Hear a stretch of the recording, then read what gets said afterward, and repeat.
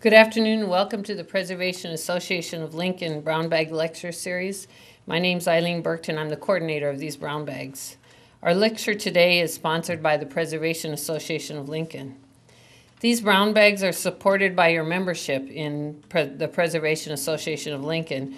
We encourage you to join to support these activities. To join, please go online to preservelincoln.org.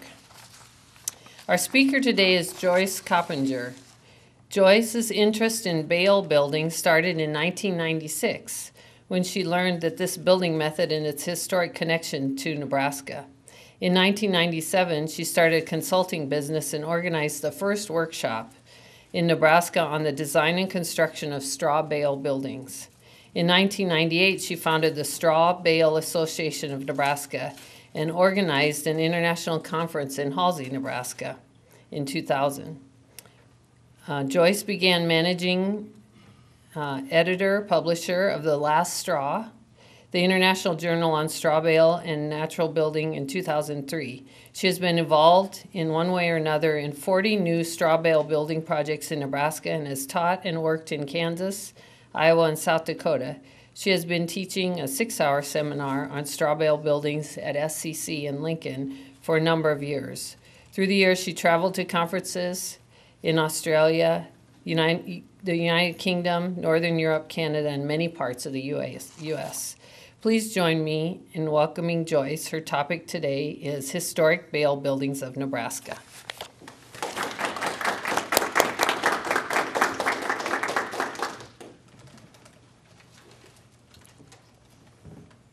Thank you, Eileen. I'm very glad to be here today to share with you a bit of the history of bale building in Nebraska.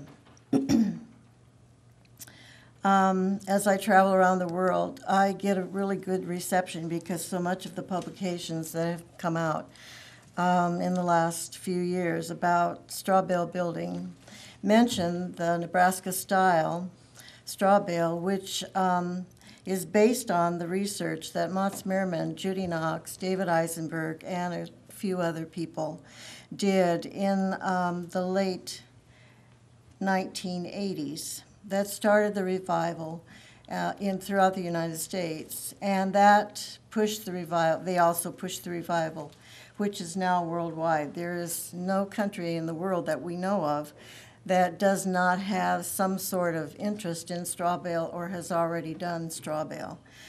For example, Mongolia has 500 straw bale buildings, and there's, as I said, there's 40 new ones in Nebraska since I've been working in straw bale in '97.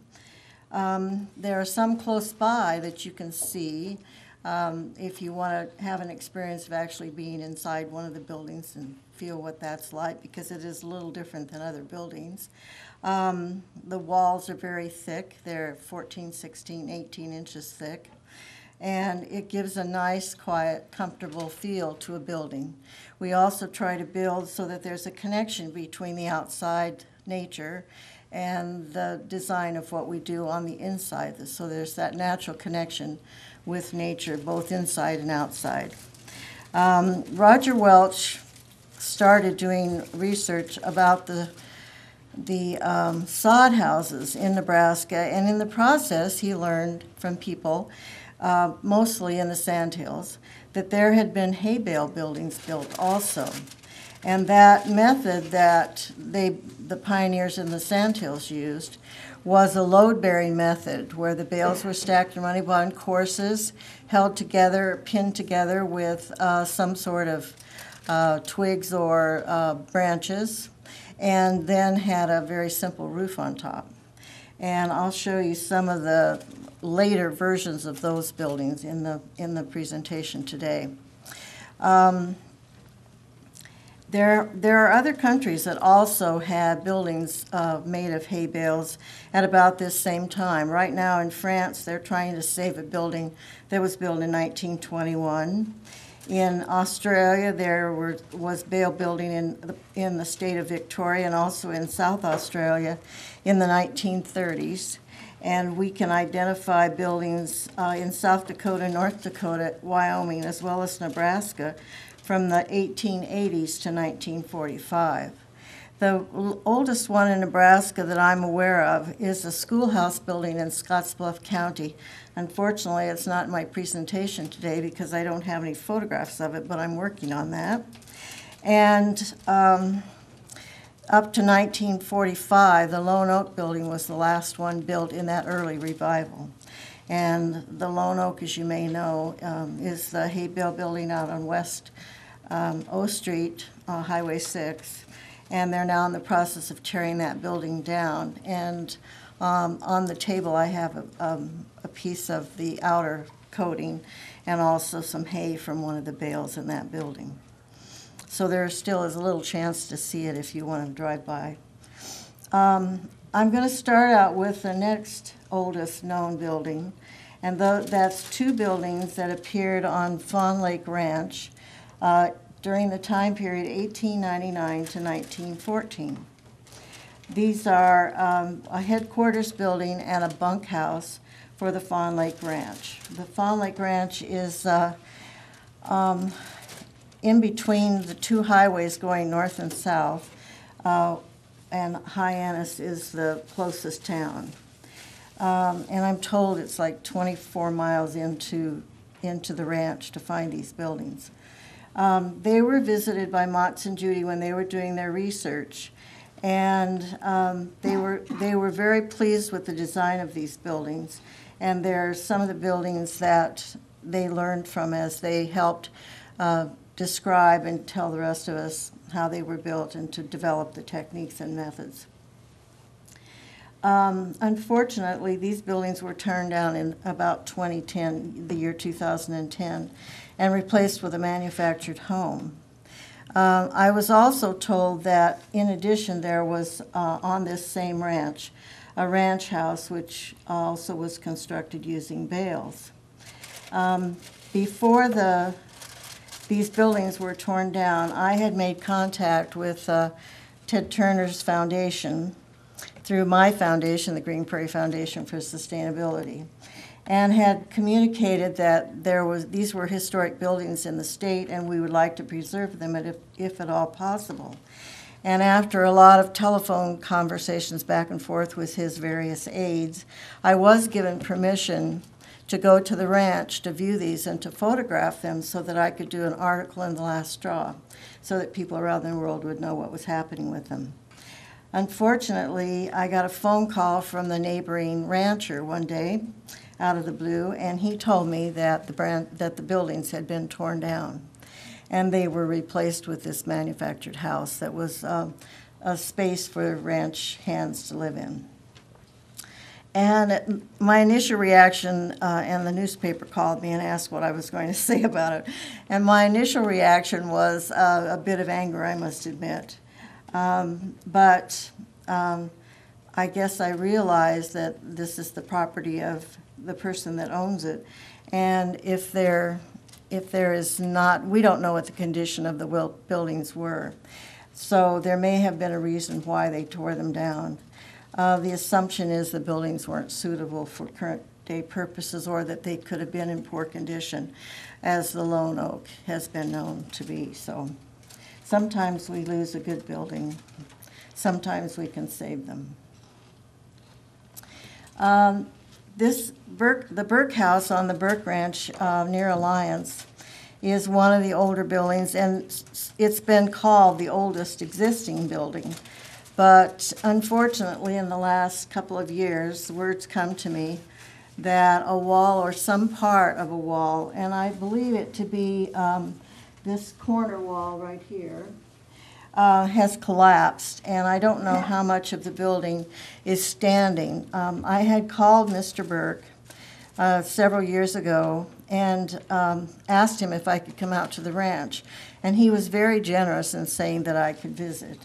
But by the time I was ready to go out, I had learned that he was very ill, and when I called back to make an appointment, he had passed away.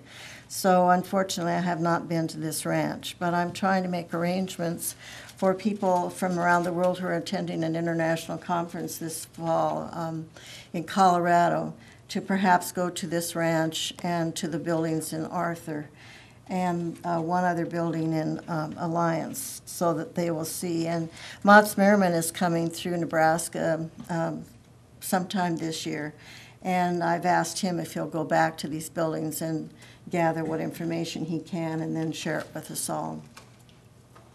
We get very attached to these houses. I feel like I should be the steward of all these buildings, and if one of them is in dire need, I feel like it's my responsibility to take care of it, even though they aren't my buildings, but I get very attached.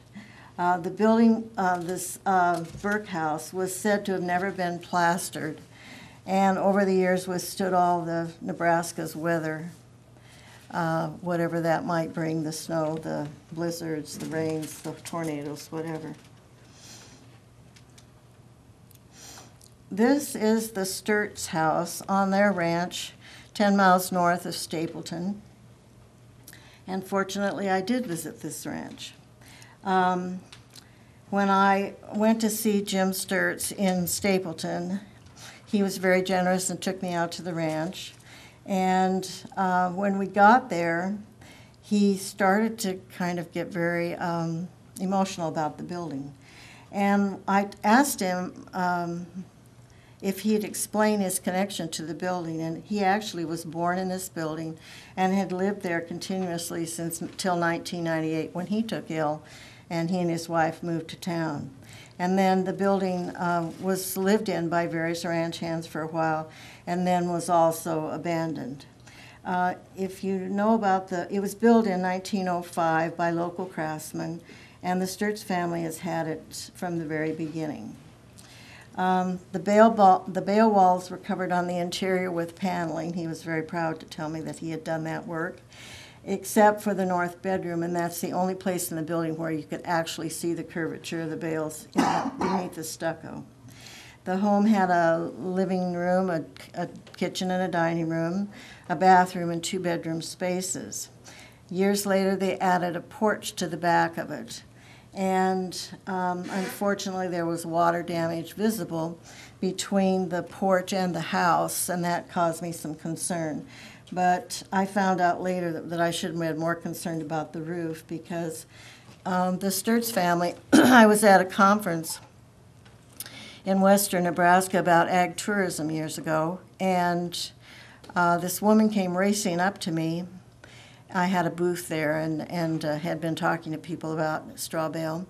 And she came racing up to me at lunch and said that she was the Sturts' daughter and that they were trying to renovate the building using historic preservation guidelines and wanted to use it as a bed and breakfast operated as eco tourism effort. And they had already started to replace the roof, and were quite excited about the whole venture. Then I heard from her a couple of years later, and they had decided that the cost of renovation was too great, so they were going to restore the house as much as they could and just maintain it for the family. When I went out there with Jim, we drove about a mile and a half out into the ranch, and he explained to me as we were going along that throughout the sandhills there were these various water tables, and that from time to time ponds would develop depending on the amount of rain that they'd had. So as we got in front of the building, there was a big dike that was constructed in front of the building, and we had to drive across that to get to the house, and it was only a few feet in front of the house. One of the reasons I was interested in seeing it was at the time I was looking for a place to rent for an office living space in western Nebraska so that I had a place to stay when I worked out there. And after I saw the water and the conditions of how I would get in and out of the ranch to go there, I think I changed my mind quite quickly. So another dream busted. This is the Simonton Ranch house, built around 1908.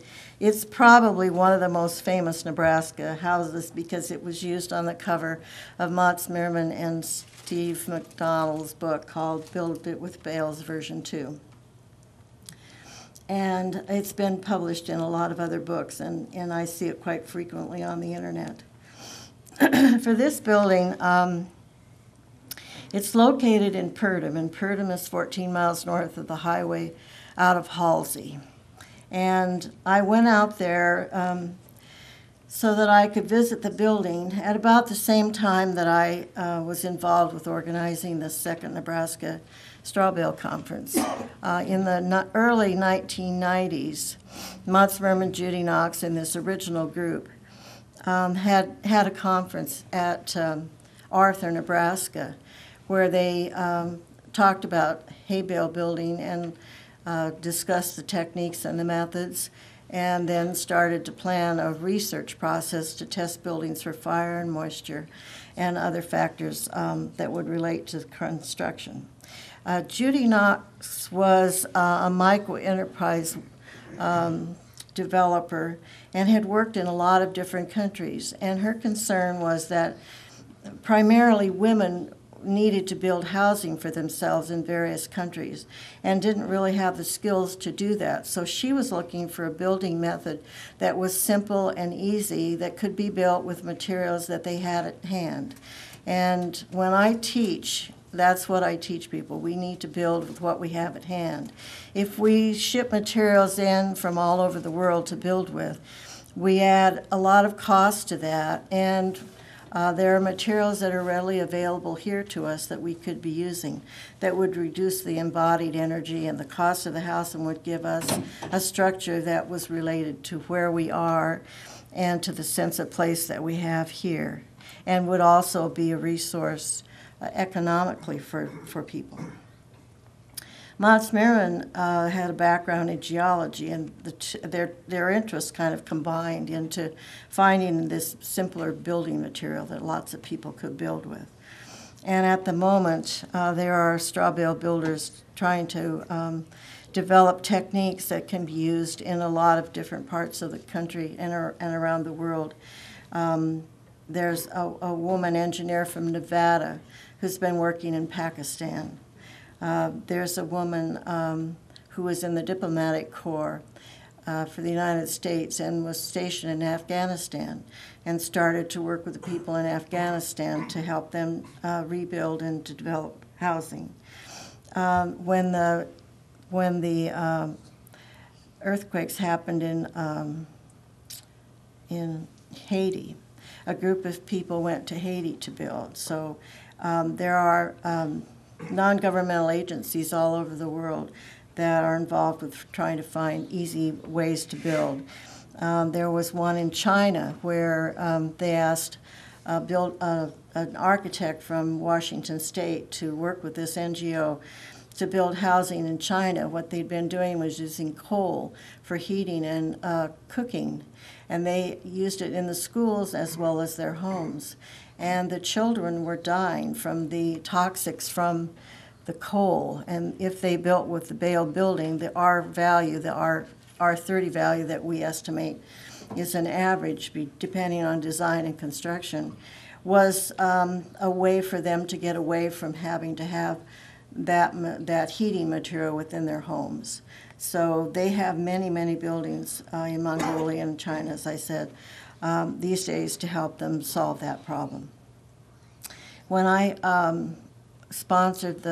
when the Straw Bale Association of Nebraska sponsored the conference in Halsey, we had 100-some people at that conference from 15 states in the United States, a delegation from Australia, and also a United Nations delegation of Mongolian engineers who were wonderful to work with and quite knowledgeable and very articulate. One of the engineers actually spoke to us at the conference. And then they went back and built lots of homes there. So we've participated in a lot of different ways around the world.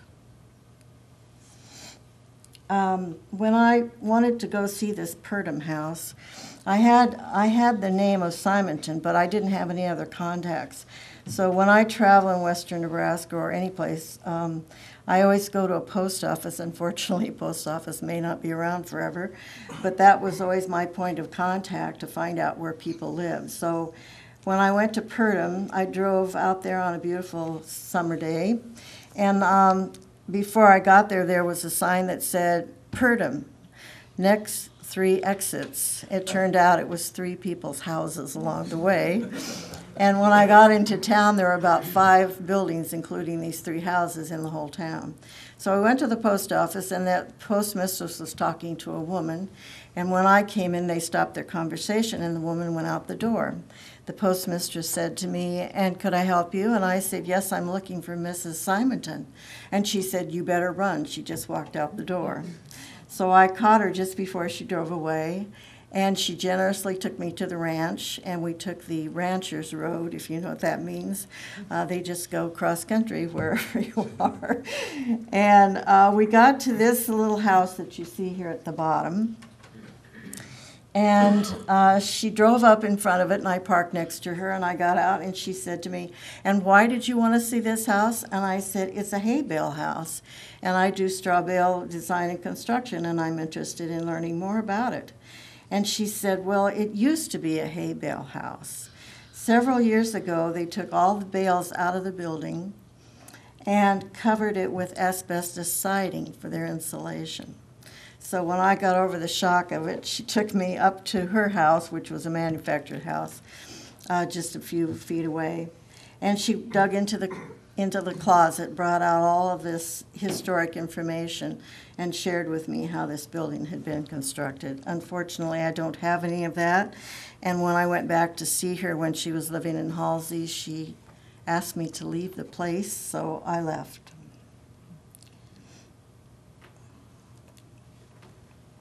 And thanks to David Murphy at the Nebraska Historical Society, in his article that he wrote in the magazine for the Historical Society about the Lone Oak, he also included this photograph of the McGreeth House out by Thedford. And the caption on the photograph reads, "The McGreeth House north of Thedford, Nebraska, unlike the Lone Oak. Bales in early buildings usually were stacked in running barn courses. Each course covers the joints of the course below. Vertical cuts from the baler indicate that the bales of this house are set so the straw is oriented horizontally." And that's basically the technique used for load-bearing Nebraska style.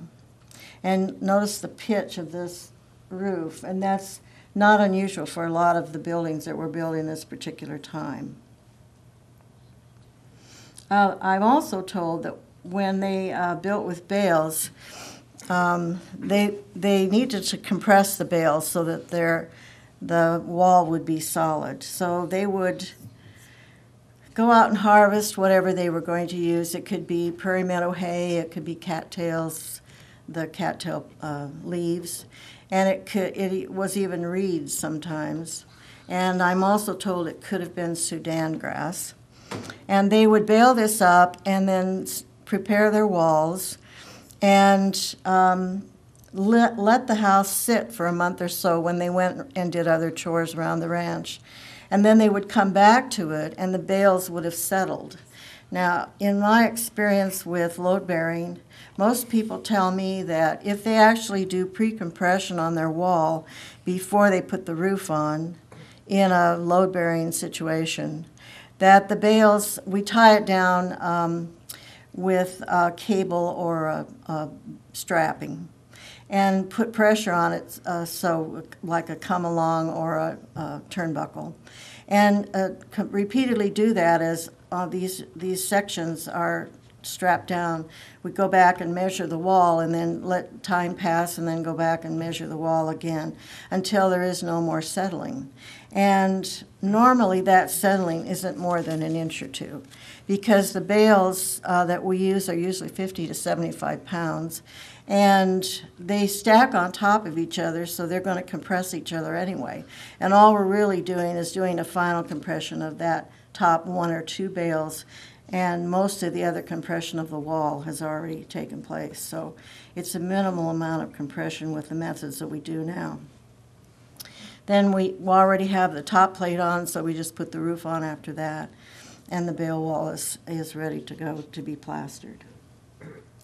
Another building that I've not been able to see is at the Becker Ranch near Ashby. And I'm told by John Adam, who lives in Alliance and whose cousin owns this ranch now, that there is a ranch house there that's been occupied by the ranch manager and his family. And it was built somewhere between 1915 and 1920 using hay bales. And it sits on footings with a stuccoed exterior. I tried to go there, but at the time I didn't have a four-wheel drive vehicle. And unfortunately, I've never been out there, but he's making contact. I just talked to him a week or so ago, and he's making contact, and hopefully we'll get it set up so that maybe sometime this year we can visit that ranch too. This is one of the more famous buildings because it's also published in, the photographs of it are published in a lot of the periodicals, and it's on the internet. It's the Martin Monhart House in Arthur. Arthur is in Arthur County in the Sand Hills. I think there's 814 people total that live in the entire county, which is 25 miles square, if I'm right. These three photographs show the original building at the top right, and then a later picture at the bottom left, and as it basically is today on the bottom right. The building was built in 1928. When it was built, there was no basement underneath it. When I went to see the building a few years ago, Jake Cross, his wife Lucille, and he own the building now. And her family, the Monhart family, owned it and still do. The house didn't have a basement, so they had some difficulties with the faucet in the kitchen, so they decided they needed to dig a basement, so they hand dug a basement for this house. And he took me down to the basement and showed me the concrete bond foundation that sits in that sandy soil, and was quite proud of the fact that they dug this basement out for the access. But the last trip I made to Arthur, I discovered that the entire house was surrounded by this wide concrete, almost like a bunker. And I assumed that maybe that was a barrier so that the walls wouldn't cave in, or that the sand around the building wouldn't cave in to the basement structure. I have a call in to Jake and Lucille about the tour we're planning for this fall, so I'll try to get more information about that and share it with people in the future. This is another of the famous historic Nebraska buildings. This is Pilgrim Holiness Church. It's only a couple blocks south of the Martin Monhart House in Arthur, Nebraska, and built probably about the same time, 1928 or so. The building now houses the Arthur County Historical Society Museum, and I've visited it several times, and it seems to be in pretty good condition because the community has taken good care of it, especially Ted Fry, who unfortunately is no longer with us, but had great pride in taking care of all the historic buildings in that small little town. The building originally did not have this entrance at the front, the little vestibule. They added that on later, and you can see from the side that there's another little portion of the building there, and that's actually the living quarters for the pastor, and there's a stairway up out of that part that goes into the the second story of the building, and that's living quarters for the family. This building also sits on a concrete concrete beam with no basement, and it was renovated in 1976 as the town's U.S. bicentennial celebration, and Ted put on a new roof about 5 years ago.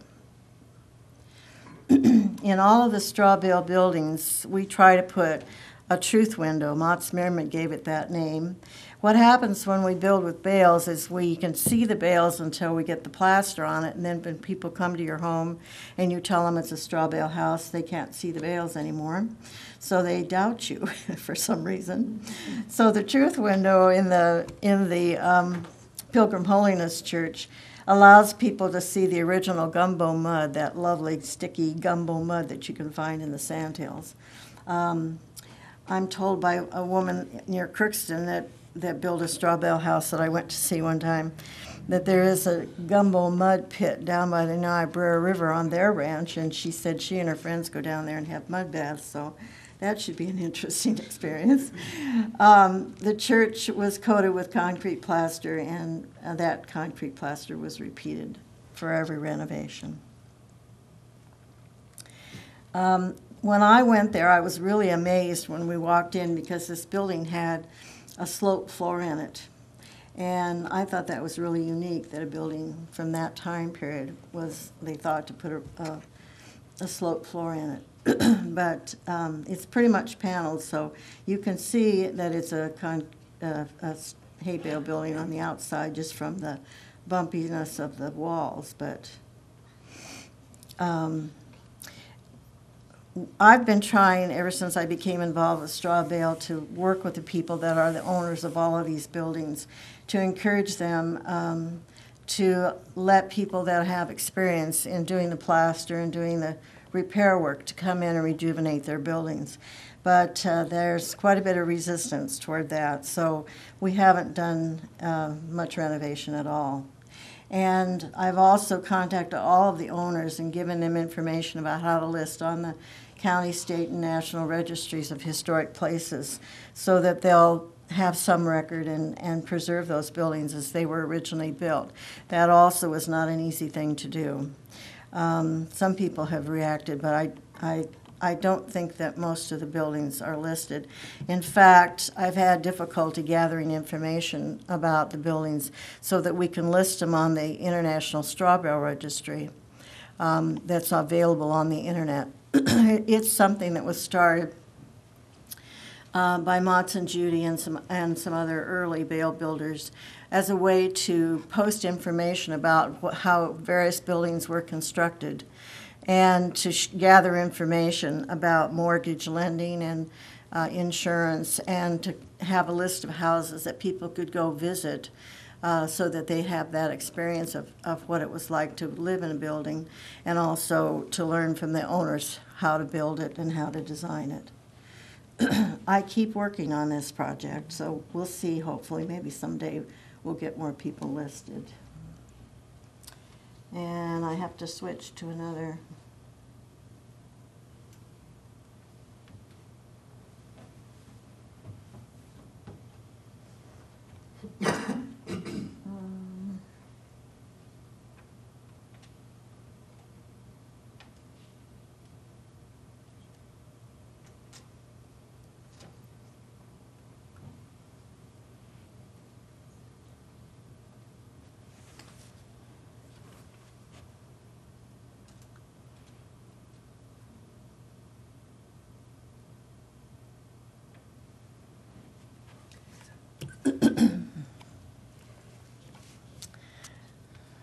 This next group of houses and structures are in the 30s and 40s. The Scott House has been owned by the same family since it was built in 1936. It's on one of those wonderful sticky gumbo roads in the Sandhills. It was built by that family, and the current owner plans to retire there. I visited a couple of times, and this is a little blurry, I'm sorry. This is a really nice little house. It's up on it has a basement, which is the only basement we know of in the state of Nebraska in a hay bale house. It's a daylight basement. There are windows in the basement. And when I went down to the basement and looked up to the framing, you could actually see the hay in the walls. It had been painted so you could see the strands. You couldn't actually see the hay itself. At some point, they needed to replace the windows and got a deal on non-operational windows. So they put in windows that you couldn't open and close. And that became a problem because it kept the humidity into the building, and there was no way to cool it, even though a building, Bale building with its thick walls will stay 60 to 75 degrees year-round, which is one of the benefits of having a straw bale house. So they did actually take some of the windows out and replace them with operable windows, but there were still some of the stationary windows in it. And at one point in the basement, there's storage and a sleeping room, but they also had a wood-burning stove, and one of the renters tried to attach that so that they would have more heat in the house, but I never quite understood why that was necessary because the houses stay so warm in the wintertime. This is just two more views of the house. And notice that most of these houses were small square buildings, a very efficient way to build. And they had hip roofs, meaning that the roof came down and sat with a rib on all four corners. And I still encourage people to build with a hip roof because it really is a strong roof and endures a lot of weather conditions.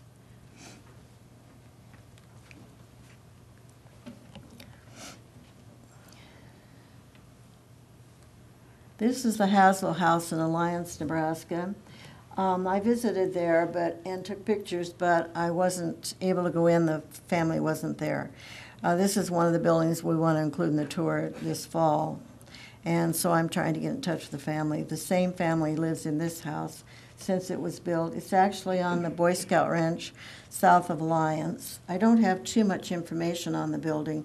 A gentleman called me who was coming through Nebraska from the East Coast headed to the West Coast. And I did make arrangements for him to go out there. And his only comment was that the house smelled very musty and thought maybe there was mildew or mold in the building. So when I talk to the family, we'll see if that's a problem and maybe we can help them with that. And hopefully we'll get to have an opportunity to go inside the building. This is one of my favorite historical Bale stories. When I was touring Nebraska and trying to find all these different buildings, I went out to Sutherland and went to the public library and asked if they had any information on Harry Hiles's hay bale airplane hangars. And this librarian kind of grinned at me and went to the file and pulled out this little brochure. This is a copy of a copy of a copy, which is why the photograph is unclear. But basically, Harry Hiles was pilot in the 20s, a barnstorming pilot. And he wanted to have a place where people could bring their planes so that they could be stored and worked on. So he developed these round buildings. This is his Model 100, which was only 1 story tall, and 100 feet. And they could take these planes into the building, store them, work on them, and then be able to bring them out and fly them right off the ground. They were built of concrete, laced with steel, and filled with bales and covered with concrete plaster. This is Model 200. It had a balcony and it had a hydraulic lift so that the planes could be lifted into the 2nd story.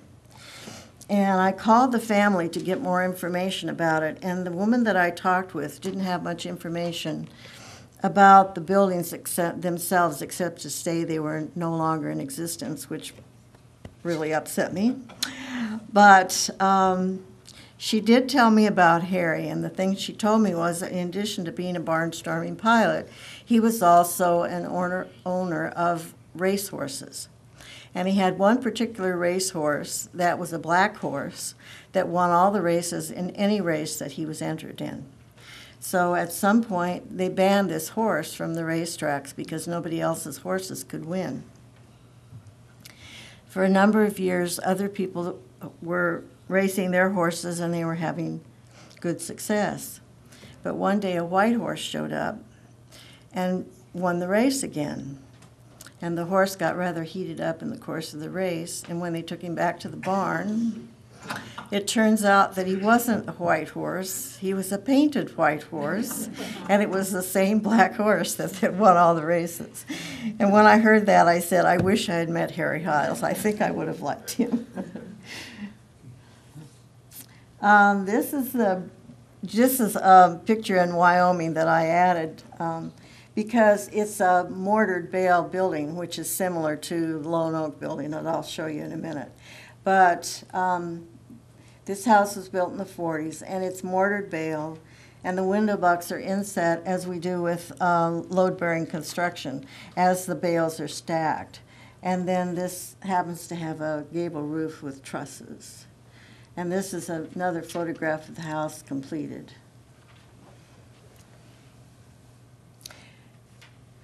And this is the Lone Oak Restaurant building, built around 1945 by the family that had the restaurant. And I was told that this might have been the place where the recipe for Thousand Island dressing was developed. Have you ever heard that, Ed?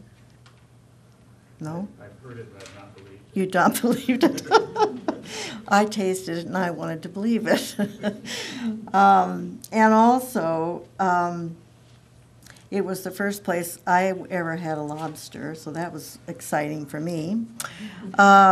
Years later, it was the Elms Restaurant and Bar, and then it became El Ranchito, a Mexican restaurant, in its latest incarnation. Now, for many years, it stood pretty much abandoned, perhaps with no electricity, no heating, no plumbing, and used primarily for storage.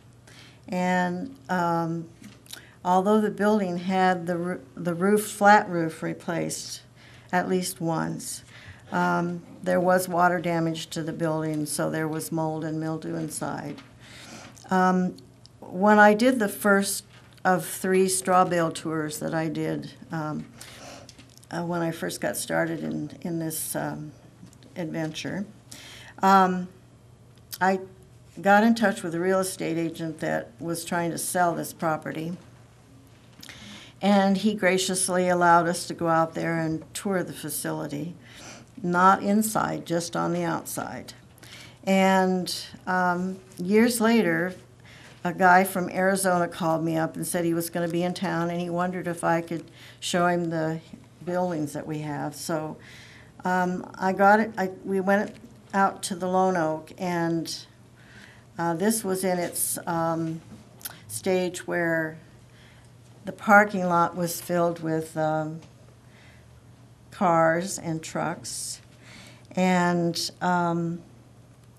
there were feral cats all over the place, and there were black dogs chained to truck bumpers. And so I told this man it was private property and we really shouldn't go on it, but we didn't see anybody around, so we thought we'll just tiptoe out there, take a couple pictures, and then we'll tiptoe right back. And we were standing in front of the entry area, and he and I were standing side by side, and he was taking pictures. And I suddenly felt this presence behind me. And I heard this voice say, "Is there something I could do for you?" And I said, without turning around, "We're just taking pictures. We'll be out here right away. I'm sorry we came on the property. And it'll just be 5 minutes if that's okay." "Okay," he said. So this man finished his photographs, and we left the property. And in the paper, about 3 days later, I read that the place was under police surveillance. So I guess we were lucky to get out of there. So I didn't do that very often after that, and if people asked me, we just stayed on the road, and they took pictures from the road. So the first floor of this building housed the restaurant and the kitchen, and the second story of the building was used as a dance floor. And I used to take somewhat of a note of pride in the fact that this load-bearing Bale wall building could support a live load such as that for a dance. But then after I read David Murphy's article, I realized that the concrete mortar between the bales may have given the walls the strength that it needed in order to endure, but I'm not sure about that fact. The bales, this shows the bales as the whole building as it was designed with the bales mortared in above the windows. And if you go out there now and see, you can see the hay bales up above in the upper part of the building and the concrete in the lower part. There's a friend of mine who lives in the Netherlands, and he came up with a method to mortar bales also, which some people around the world do use. It's called the French dip method. And actually what he does is take a bale, and he has a vat in which he mixes up a thin slip of earth and plaster. And he dips the bales into this plaster and then lifts that bale up onto the wall and stacks it in running barn courses. And it's the intent of that is to hold the bales in place rather than pinning them or staking them as we do in some methods. And that he prefers that method so that he thinks it moves better and it holds the bale wall together without additional pinning. This is the exterior of the building in one of those times when it was not used as the restaurant. And at this particular time, one of the owners cleared the parking lot of all those semi-trailer trucks and chain dogs and feral cats and did a renovation which was supposed to, I hope, have been done by some historic building standards since it had been listed on the Lancaster County Register. But basically all they did was replace some concrete blocks in the corners. Like you can see here in this photograph over on the right-hand side, there was a lot of water damage to the building. So there's still cracks in those same corners. So I'm not sure exactly what they did, but I'm told that there were bales used as insulation in the floor ceiling portion of the building also, and because the building fell in disrepair, it's probably better that it's not being used for any other purpose now, but it's sad to see it go. And I did talk to the owner and explained that we'd like to have some portion of it retained if possible, but I don't think that's going to happen. So, 10 minutes.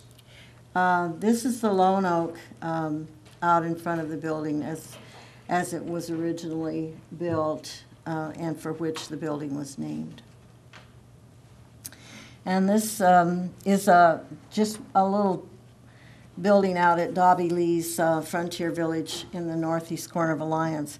He has a whole village there, a frontier village that he's recreated on his property.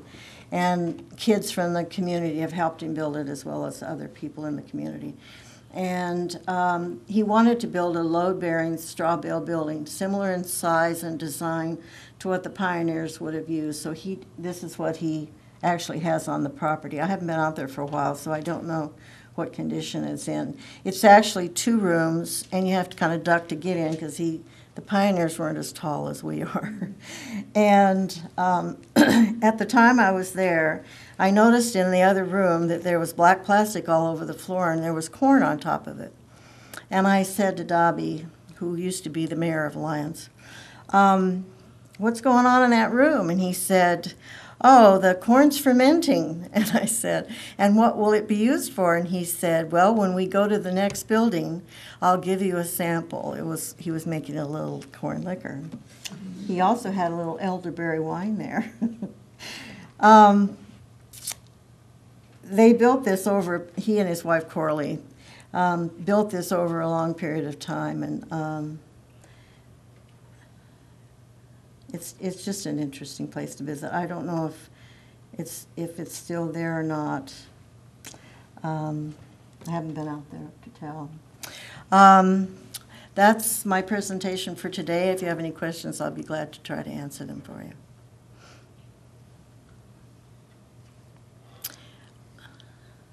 I do teach a seminar at Southeast Community College.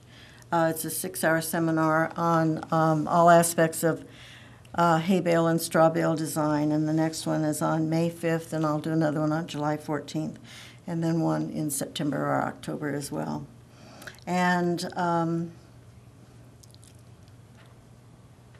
no questions? Yeah. Yes. Is it possible that these old buildings can be retained through some sort of method of preservation or something? We can do the work to restore them. Could like the lone oak have been restored? In that particular case, I think it would have been a very costly thing. My dream was that I would be able to buy the building and make it into a museum. But the cost of the building at the time I looked at it, and pretty consistently over the times it was available for sale, was around $100,000, which I didn't have. And I know that I probably could have raised the money through the straw bale community internationally, but it probably would have taken twice that to restore it and make it into a viable building. So it was just not something that I could afford to do, and the Straw Bale Association of Nebraska would have taken it on as a project, but it just didn't happen. So I wish it had. Have you learned enough through your research so that buildings built now, like, you know, the Rose Sanctuary and the Spring Creek Prairie buildings, and those are going to last longer with less problems? Well, we have, there are codes that we follow now. They're working right now to get straw bale into the International Building Code. We work with people around the world on their codes, and they share information about their problems, and we try to work those out. That's why we have the international conferences, because we share information about different conditions on whatever climate they live in or whatever materials they have at hand to build with. We've progressed to a stage where we not only do load bearing, which I don't prefer, but we also do post and beam. My favorite method is called the box column method. And I like that because it's easy method to build, and I think it's simple in design and can pass code quite quickly. And there are also people developing panel wall systems like a structural insulated SIP that they use in conventional construction. So there's a lot of changes occurring, not just in the United States, but a lot of innovation going on in other countries around the world.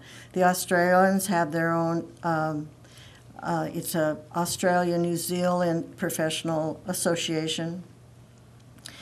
We have the Colorado Straw Bale Association that's hosting the international conference, the California Straw Bale that hosted a conference, the Nebraska Straw Bale Association that hosted a conference, and there's a Northeastern group also.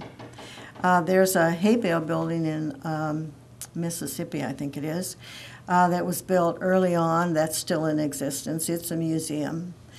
So we know the buildings are durable, and we're trying to blend the old building methods and techniques to modern conventional methods and techniques. And a lot of people are focused on mainstreaming the building so that it can be viable commercially. So we have all kinds of buildings. We have homes, small owner-built homes. We have very big, unfortunately, McMansions built out of straw. And we have a lot of different kinds of commercial buildings as well. So I think it's viable, I think it's adaptable, and I think it's a really good method because it's as natural as we can get it in most cases. Some people have taken it beyond that. We don't have to do a lot of heating and air conditioning. It can just be a simple system.